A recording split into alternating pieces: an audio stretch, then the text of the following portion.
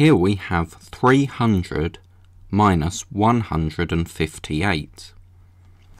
So with column subtraction, we have to start with the units, but we have 0 units and we need to subtract 8.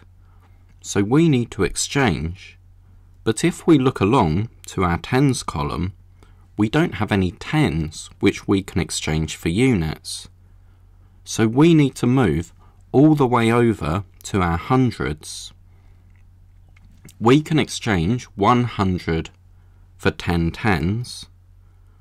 So now we don't have 300s, we have 200s, and we have 10 tens. So now we can exchange one of our tens for 10 units.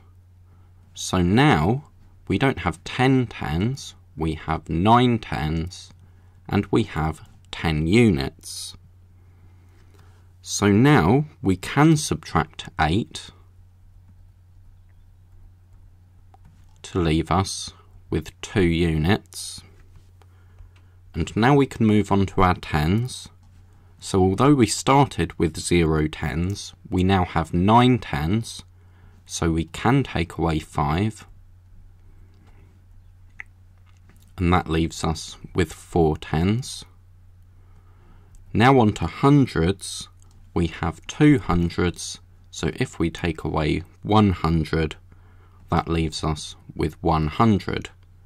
So we have 142. But we had to do a lot of crossing out here. So let me show you an easier method for exchanging across place values. So here exchanging from hundreds to units. So we start with units, we can exchange and then exchange again. So now rather than crossing out one digit at a time, we can cross out 30 and write one less than 30, so write 29 above it, because we have 200s and 9 tens. And now we have 10 units. So then we can do the same thing. 10 minus 8 is 2, 9 minus 5 is 4, and 2 minus 1 is 1.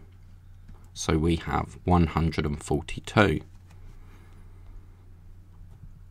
So now pause the video and see if you can answer 400 minus 269 using column subtraction. So we start with the units. We need to exchange or regroup and then exchange again. So we can change 40, if we put a rectangle around 40, we can cross that out and change it to 39, and now we have 10 units. So we can do 10 subtract 9 is 1. Now we move along to our tens. 9 minus 6 is 3. And onto our hundreds, 3 minus 2 is 1. So our answer is 131.